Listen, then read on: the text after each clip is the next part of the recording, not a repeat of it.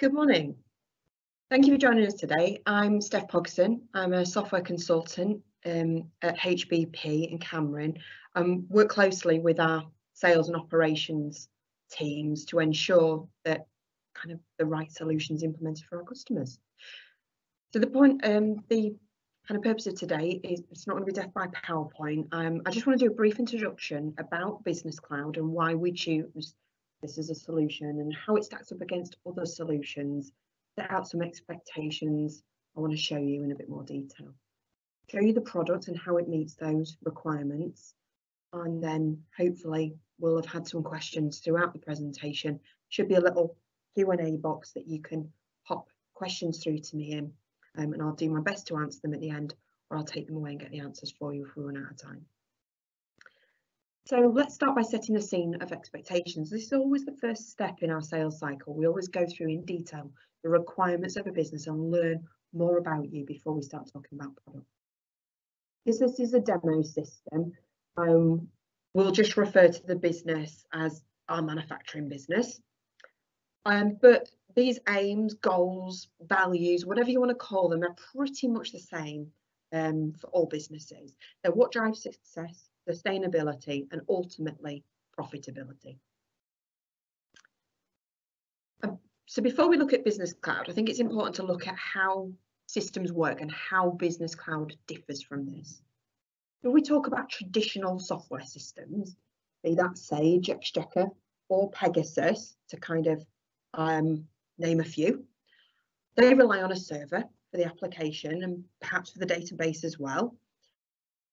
Some will say they are cloud-based, but what that can actually mean is that you just don't have your servers on site in the corner of your office or your server room, wherever they may be. You effectively have the same thing in the cloud. You have infrastructure held somewhere that this program sits on and you then access it. Or it may mean that some of the system is accessible through the cloud, and that could be a shared website pulling data out, or a reporting tool that extracts information and is publishable on the web. But what we need to, as a means of accessing our data, is a Windows-based machine to do it. All of these applications are generally Windows-based. And that could be a PC, it could be a remote desktop server, in which case we would have to also then have perhaps VPNs, secure certificates, another server, another set of licensing, just to be able to get the data we want to. And usually with the traditional system, we find that that's just the challenge, not only the challenge around the account system and the data that holds, but the companies have probably evolved and that they already have other systems, or they'll have had other systems and implemented account systems.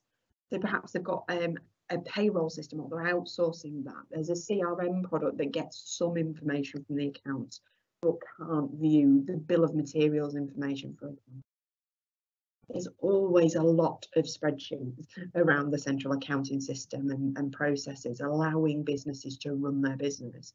And quite often there's multiple versions of the truth, local copies of the inventory list on 2 or 3 machines, critical information being kind of tracked in Excel spreadsheets.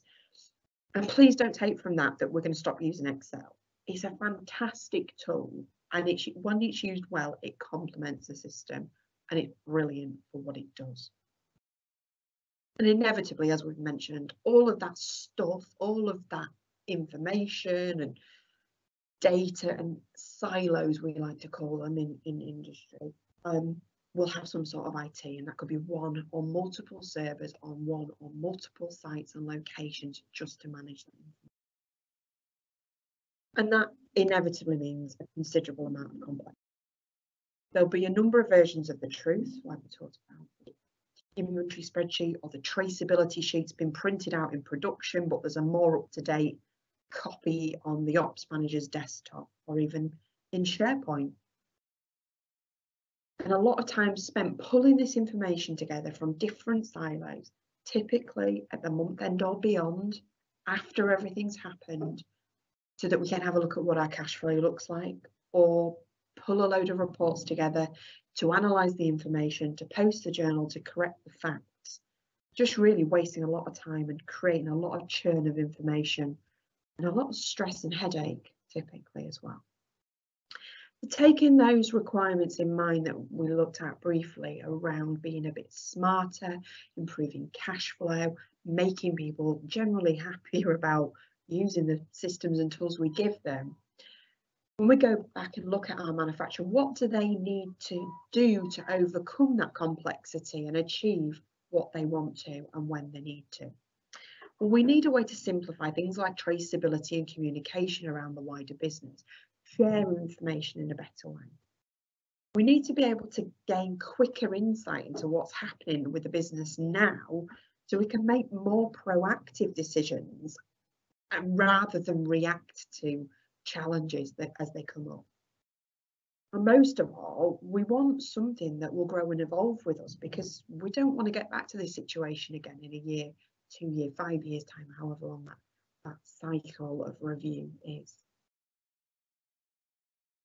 So we looked at the traditional cloud deployment, where traditional software deployment, where we've got a server and we're accessing it in some way, and that could be over the internet through the cloud. But unlike traditional software, the way Advanced Business Cloud works, it's a true cloud deployment. The product and processing power is all held in a data center and is accessed over the internet through a browser. And that's any browser on any device. If you don't need a Windows-based machine or a specific browser, we can be on a beach, sat watching TV at home, on the factory floor, in the office, accessing it how we want, when we need to.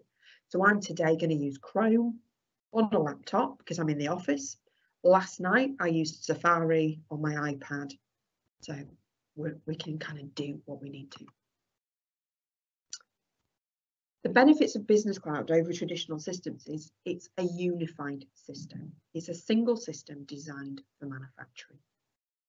When we post an invoice on a customer account, that's forming the debtors ledger. There's no rekeying or transferring of that information to make up the accounts. It's recorded live. So more importantly, that means when we're capturing costing information, we're capturing it in the right place at the right time. Things like goods received not invoiced, which happen at the end of the month traditionally, or accruals and prepayments, happen when we raise the purchasing transactions that generate them. It means then we can get a more informed view of cash flow, we can make smarter decisions, look at scheduling, and we'll see all that in the demonstration. As we mentioned, it's cloud, so not only can I get it from any device anywhere, when my engineer or my installer on site receives goods, they can record the fact they've received them. I don't have to wait for them to fish a delivery note out the footwell of their van and bring it into me at the end of the month, or do a month-end stock check of that van stock to see what product they've consumed. They can record it when it happens. And more importantly, where it differs from traditional software systems, this has been written by manufacturers for manufacturers. But it also does the VAT return, the payroll, produces the P&L, but takes away the headache, a lot of those accounting processes, because it's being driven when the data happens. So, shall we have a look at it? As I mentioned, I'm using Business Cloud today on Chrome, and I'm going to log in as an admin user. So we've got full access to the system. But user access and controls are really simple and straightforward. We can give users different levels of access, and we actually have two types of users. We have effectively full users that are processing users who maybe need to do one or two things throughout the system. And then we also have light users, where these could be people who just want to capture the consumption of parts, or do goods received, or just capture time in production. When I log into Business Cloud, what it alerts me to are things I need to know about. So I've got a couple of methods of alert. I've got at the top here, awaiting processing, so they're actions I need to take.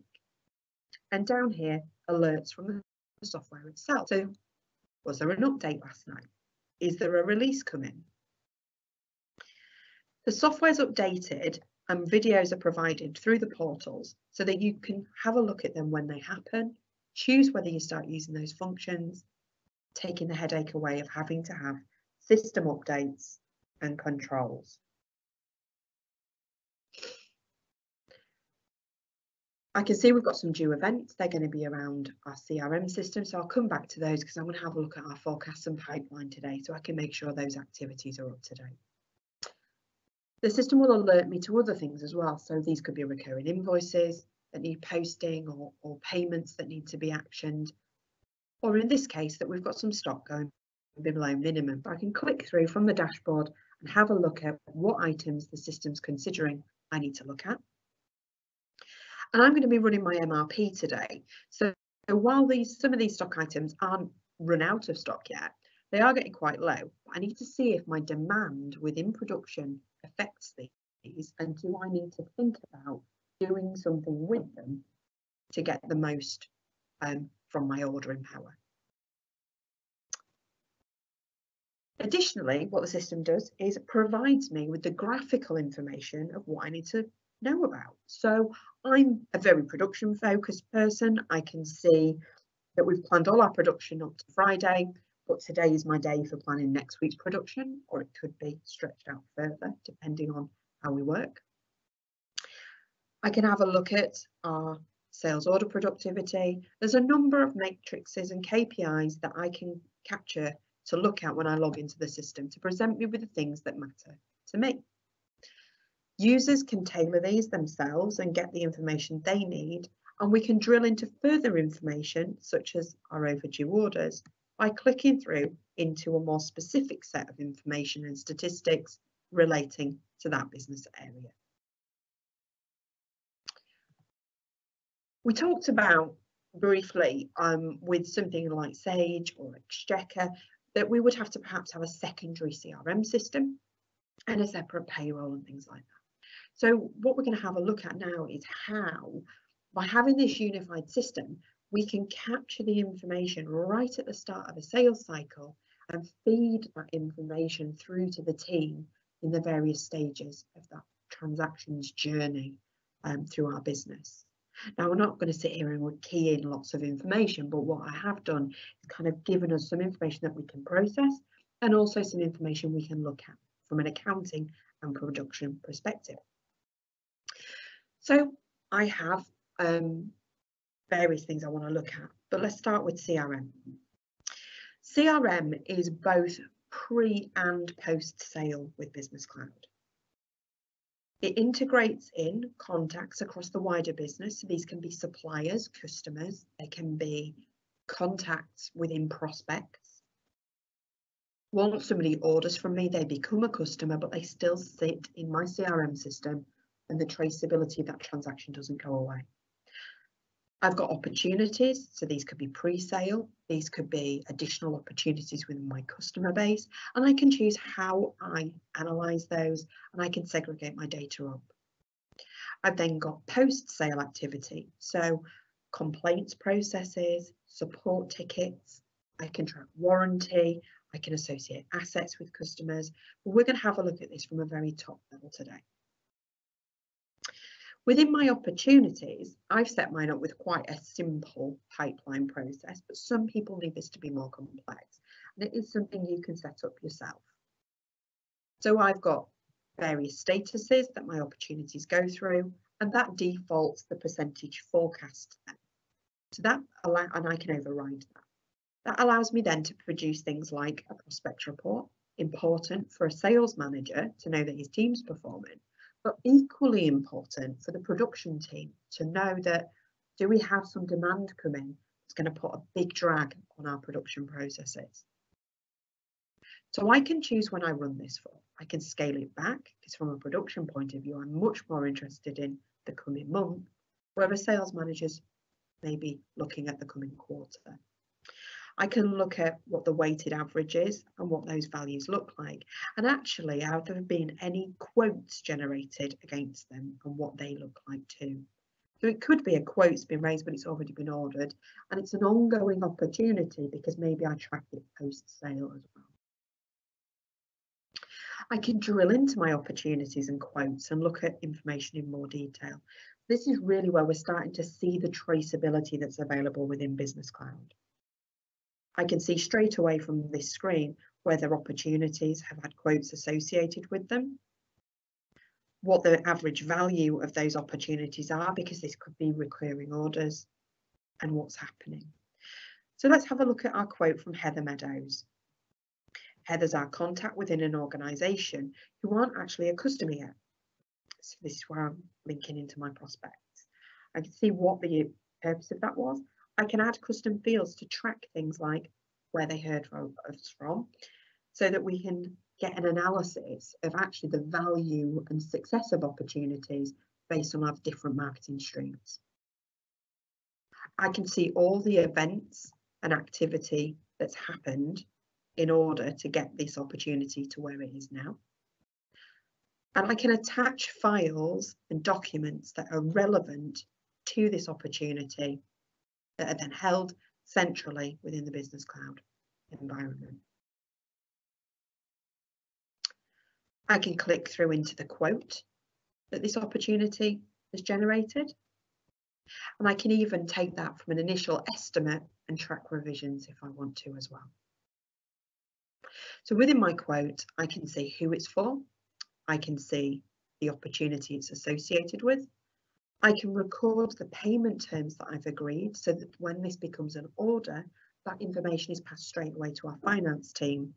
And I can even control at what stage payment has to have been completed in order for my goods to be dispatched to my customer.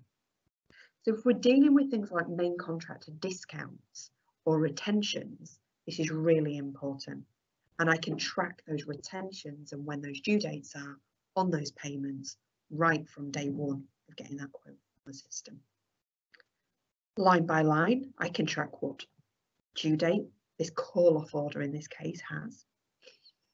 And I can even choose default notes and information that I want to pass through to the team.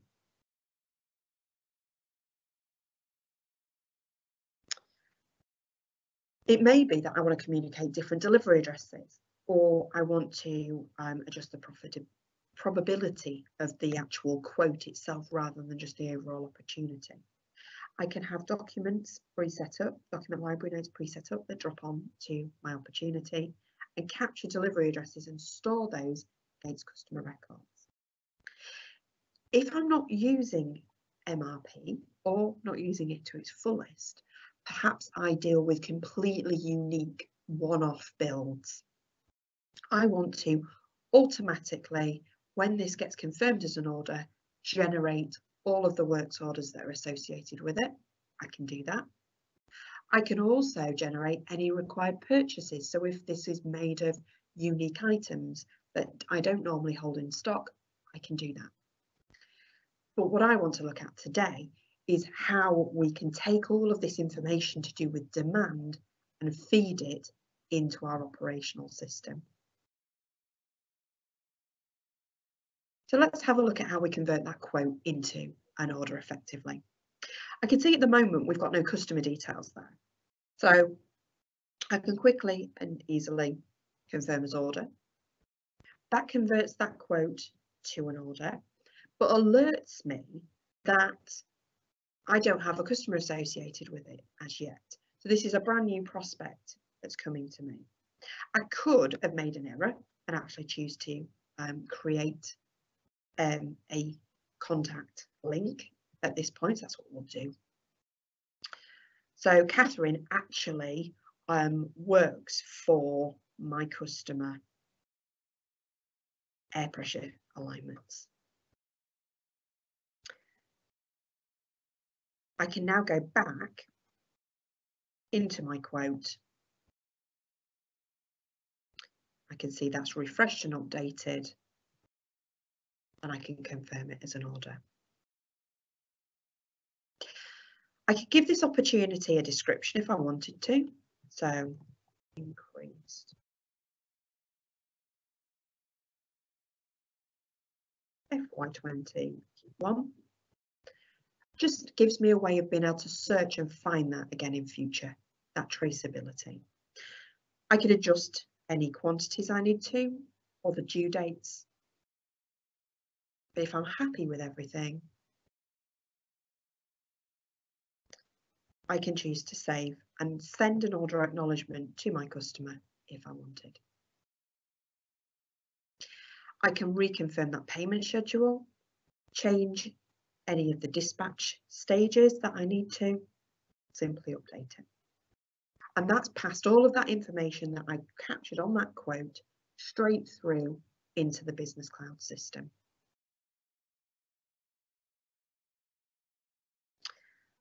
What I can also do from a CRM perspective and from a production perspective is forecast demand. So I've done a review of my CRM and I'm actually expecting an order to come in from Bridgend Plastics. I can track which products that's going to affect the demand of, when it's going to affect it. And when I do my MRP process later, I can take that into account. So if I've got long lead times on getting stock in, or I've got a really busy production period because of the seasonality of my business, I can drag that information into production and it'll mean I can get a much more smarter view of what's going on. Particularly important when we're looking at cash flow and so on. Okay, so let's have a look at what information goes into those items that are on our quotes and sales orders. Items can be added on the fly, so as we're creating a quote or an order, we can create a new stock item. We can copy existing bills of materials and adjust them, or we can just create straight stock items in the system. So what we're going to do today is have a look at just stock. We want to just filter for manufactured stock that's not obsolete, so we can get revisions of products very easily into the system by copying an existing build, giving it a revision reference to the stock code and obsoleting the original design. I'm also going to just look at frying pans because that's what we've got in our demo data. I can use those custom fields as well that we talked about earlier to slice and dice up the information. So if it's important for me to know, is it a featured product on my website perhaps? So I want to keep a track of what the movements look like with those. As we saw when we logged into the system initially, I'm then alerted to the key information about this product. So I can see that we've got 143 in stock, but actually we have got a lot of demand there that's going to make that stock go negative, and that's where we're going to have a look at our MRP and see what's happening with this item. We have a look into a product. I'm going to focus on the stainless product ranges today and have a look at how this is made up. Standard stock information, because this is one of our manufactured products, on the left, and we'll come back to the right when we look at a bought-in item. So stock codes, descriptions, the uniqueness of a product. We can extend out that description and give more description to print on transactional documents, track our pricing and margin for our product. And that margin could be made up of a number of elements. So in this case, it's a built item. So it's being made up by material cost and labour cost, but we can also take into account subcontracted costs. And it's made up of a number of processes. Well, we could see there that actually that labour cost is a little different to what we're seeing here. And the reason for that, if I just pop into edit and look at our manufacture tab, that labour is actually analysed based on an economic batch quantity. I've told the system that when I need to make some of this, I need to make 1,000, else it's just not cost effective. I can track the components that are required within the individual item, and then the time required for the process as a batch as a whole. But as I can see there, this unit cost is higher than the labour cost involved in this product, and that's because it's made up of other assemblies. So as we saw with the drilling and the traceability through from a quote to an order or an opportunity, I can very much do the same thing back to a resource to see its availability, or into individual components within a build and that assembly item. So I can check my resource availability and costs and labour rates from here, attach any drawings or setup processes that are required for a piece of machinery, take it offline from a planning perspective and adjust its hours if I want to. Within a sub-assembly, we've then got the same processes. We've got our component stocks and what they look like, and our different processes that make it up. So you can see there's a lot more labour involved in making the base compared to just putting the lid and the base together. But the principles are the same. I drill down again and look at the stock item and a final item that's available. I can track which suppliers I want to buy that from, what their unit of measure looks like. So perhaps if I'm dealing in rolls of material, I get a whole 100-metre roll into stock from a supplier, but I actually stock it in metres and manage it in metres, or I buy it in kilos, sell it out in grams, stock it in 5 kilos, however I need to control the system. Pricing can then be in currency or sterling, and the system will calculate that back. And it will record and track my lead times for me. And all of this information, together with those sales orders, the works orders, the forecast, that's all driving my demand in my operations. And the information's flowing through the system without me having to do a great deal. So I've already got some work scheduled, but I know I need to do my MRP process to see what I need to do over the next week or so. So let's have a look. Within our MRP, what this is going to do, it's going to take into account what I tell it to. So defaultly, it's looking at the next month production. That's great, but I'm a little bit more interested in knowing what's happening up to the end of next month. Let's filter it down to a weekly view just so it's a little bit nicer for me to look at. And I could just look at specific stock locations if I build things in different areas of the business. I can change my sort to look at what's going to go under quantity. And I can see that I've obviously done a bit of forward planning here because I've looked at my demand previously and I've made when I had a lull in production, but I've now got a situation where I'm going to go under minimum stock based on the current sales orders in the system. But when I'm looking at the overall plan, I actually need to look at that forecast as well, because Phil's told me when he's communicated kind of the sales team's information that we are going to have some demand from Bridgend that's going to affect production as well. So while we're overstocked at the moment, that stock level is going to get depleted quite quickly based on those orders. The system then gives me two types of alert. I've got a red alert. That is something that's going to cause production to halt. It could be that it's built stock that I've not built enough of, or it could be components going out of stock within the timeframes I've set. I also get amber alerts. Amber alerts are products which are going to go below a measure. So in this case, below my 500 minimum stock that I've said I always want to keep in. I don't have any demand up to the end of February that's going to cause a problem. If I stretch this out by another month, is this going to come further? No, we're fine. Do I want to react on the 15th of January and buy stock that's not going to be affected until the end of February? Well, I know from experience that these products take a few days to come in, but we're not talking weeks. So we can make a decision on what we need to do with those in a second. When we come to kind of fulfill that demand, we can get the system to do that for us. I don't have to sit and rekey purchase orders or works orders. I can change what I want to do that for. So I only want to plan production to the end of the month. I can choose to only look at purchase orders or only look at works orders for a specific location or multiple suppliers, however I want to do that. So I'll choose to calculate. The system then takes into account that batch quantity.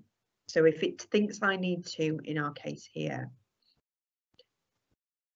make a quantity to get me back up to minimum stock, so make 32, it's going to tell me to make 1,000, or it's going to tell me to make 100, 500, whatever that batch quantity is. I get the same alerts as well. So if I'm not able to get something in on time, the system will alert me. And the system knows what it knows.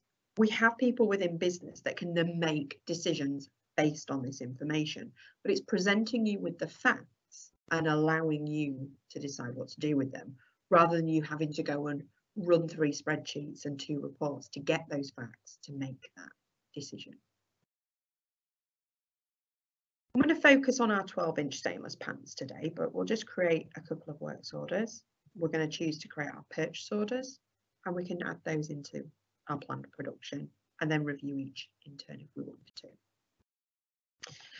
Quickly create my orders, and then I get a choice when we're dealing with our purchasing, what do we want to happen.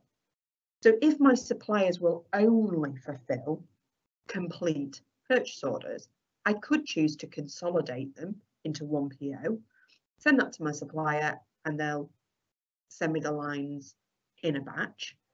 Or I could send off individual purchase orders, and I will get them fulfilled when I want to, each with different due dates. I can also override those quantities. So actually, I know I'm probably going to need to order 10 of that rather than 6 the system says. And perhaps I don't need 84. But I can make inquiries against the stock and drill into the information about other areas of the business, or start again, change the due dates, whatever I need to do. So my quote has now become a sales order that's then generated my works orders and generated my purchase orders. So I can see that my long-term production view is looking pretty good, but we've not scheduled everything we need to. When we have a look at our scheduling, this takes into account those resources we looked at, what their availability defaultly is, so what operational hours do they have, how many manning hours do they need, etc. The system presents me with works orders that have not yet been scheduled at the top, and I could have lots of works orders sat there and filter it down to only show me things that need to be scheduled up to certain dates.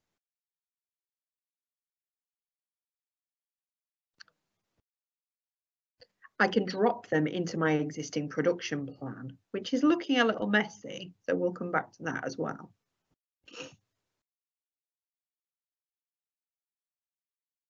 I can reschedule within here, and the system's designed to be intelligent, and it knows what can happen following the rules we've set out. So if we've told the system that something goes through cutting, then pressing, then assembly, we can't move the assembly process before the sheet steel's been cut, for example. I can have set up and cool down time, so for things like CNC machines where programs have to be loaded, and I can rearrange my work schedule. So it's a little bit unproductive that at the moment we've got this huge gap in production and we've got work wrapping over onto a second day. So I could just pull those processes together. But if I try and overlap them, the system knows it can't do 2 processes at the same time. So we only have 1 man on that machine.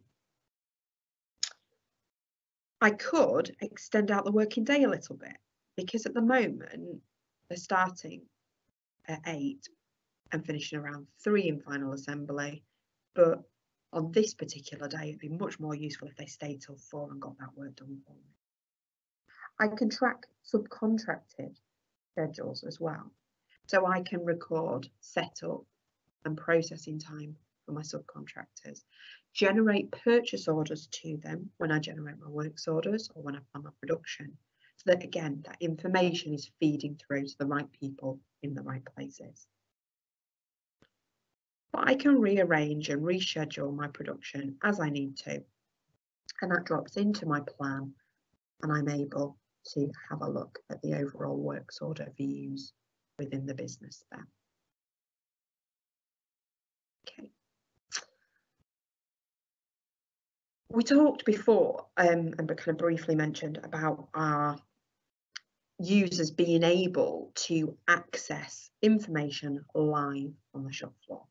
So we can look at our works orders as traditional works order lists, and if we want to, print job cards and labels and hand bits of paper around. And that is necessary for some businesses to still follow those processes, but capture the information in the system. But the ideal situation is that we've built this schedule, we've done our planning, we've got our materials in place. What we want to do is provide our staff with a mechanism to capture the information when it happens. Show that production started when it starts, when it stops. Capture notes to say that things have happened when they've happened and how they should have happened. So we do this through the live process view. This is an area of the system that somebody could be what we class as a light user, and they only have access to this. So I could be sat in the office as the production manager, and this could be up on a wall board showing me where each individual works order is in my stages. If there isn't an edit button to the right, that means that there's a process preceding that one, and that has to finish before the next process can start. And I can also see my previous works orders that have been completed. When I'm looking on the shop floor, I can filter this down just to a specific process. So if I filter down to my hydraulic press, I can see that there's processes that have to happen within the cutting team before I can do that. Come back to my cutting team. I can see what work I've already started, and I can choose to complete it and track material and so on. So I'm performing an inspection. I just want to check something. I can capture that time. If I'm performing a build, it will present me with the components it's expecting to use and what I've already tracked I've used. I can record notes.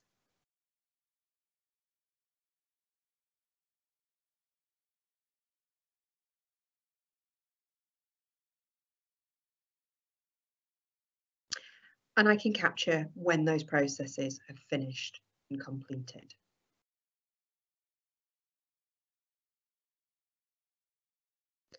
Once I've completed a process in a couple of clicks, that job then removes from my to-do list and it goes on to the hydraulic press stage.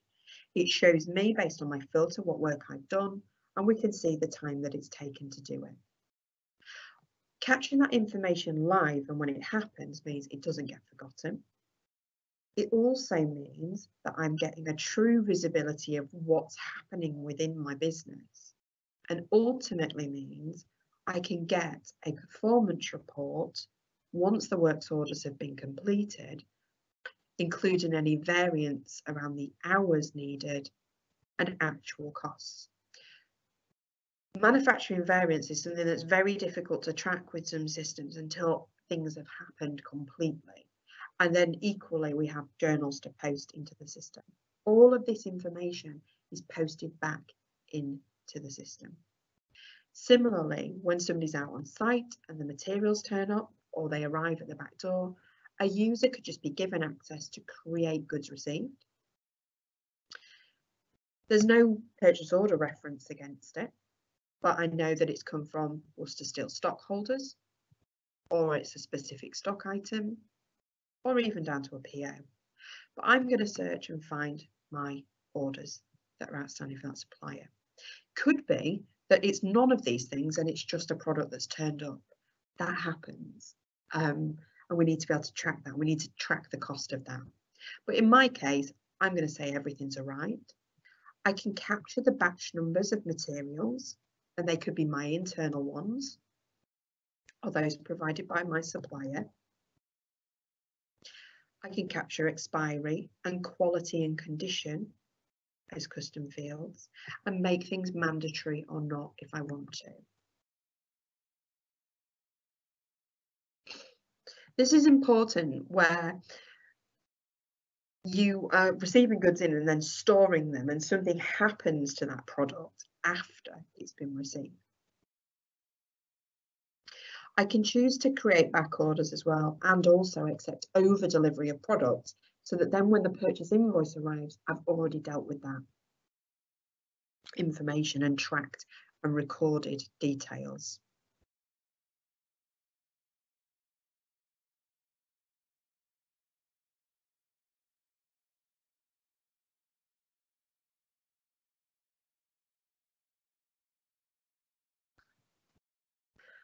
What happens in the background within Business Cloud, as I touched on during the PowerPoint, is that actually then generates me instantly my goods received not invoice journal in my accounts.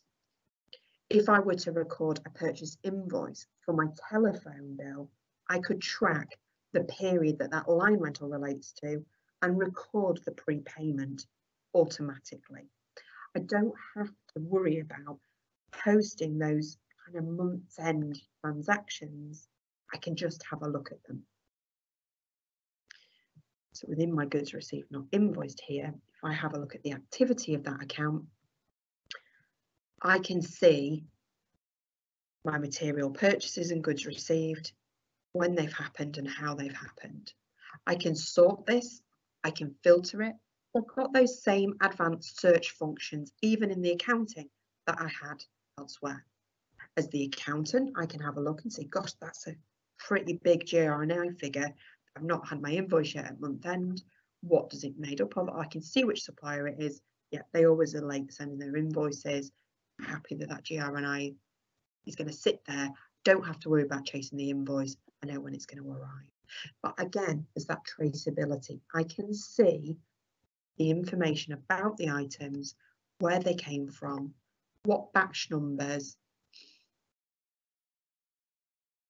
were made up, what other products came in on that delivery if there was a problem with the delivery.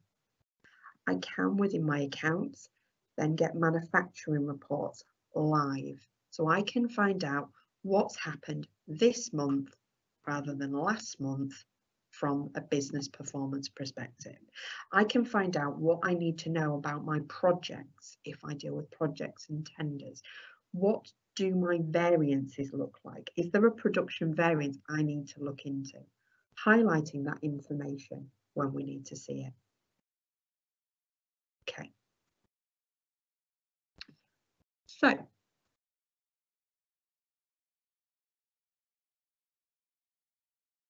apologies, just popped my window back up then. So,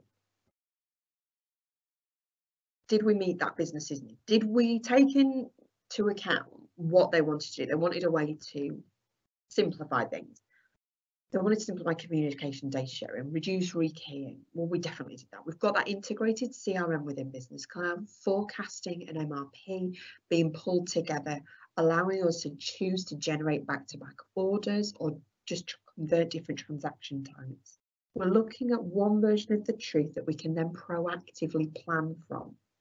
We've got that unified ledger, so when I'm looking at my cash flow, I know what those transactions are. It takes into account my VAT. It takes into account my goods received not invoiced, and I can make it.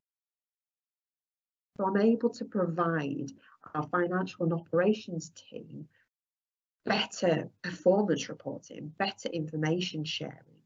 By looking at those upcoming and post-sale processes, we can provide a more fluid and traceable system, being able to get back to detail about a transaction that happened 3 years ago and what the chain looked like to do that.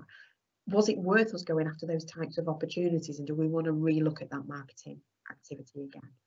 And capturing that information when it matters really does mean we can make better decisions.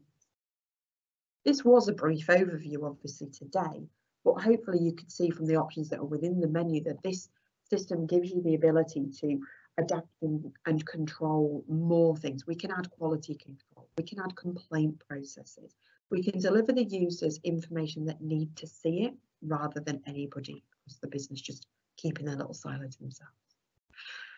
So hopefully that's shown you what you need. If you haven't popped any questions into the chat window, please do so now. We've got kind of 10-15 minutes left if anybody's got anything they want to look at. I'm just going to jump back to my chat window and see if there's any questions there. Okay, that's a really good question, actually. One of the questions that's there in the chat window, thank you for sending that in, by the way, was around batch control. So we could see there, what showed you was that we could batch control, we could have our own batch numbers, or we could have serial numbers. The question is, could we have both? Absolutely. It's the free text fields for a start, so you kind of put what you want into them. But what you can do is segregate that up. So we saw this quite recently with someone who received a product in where it was the same batch of an item, but then there was a chemical traceability number, so absolutely you can have both. Can I generate mine? Yeah. Yes, there's a couple of different ways you can generate sales invoices, and we've kind of not touched on that side of the financials. The support tickets system allows me to produce billable time. So, and against my employees in my payroll, I can have recharge rates and things as well. Absolutely, that's probably something we want to can. So hopefully that's shown everybody what they needed to see today from Business Cloud. But obviously the team are always here to answer any questions. Please feel free to fire them through and we'll do our best to answer them, or get in touch to have a look at something in more detail. We'll end the presentation there unless anybody's got any other questions. Hopefully that's given you what you need to see, and I look forward to hopefully meeting some of you in the future, look at this in more detail. Thank you.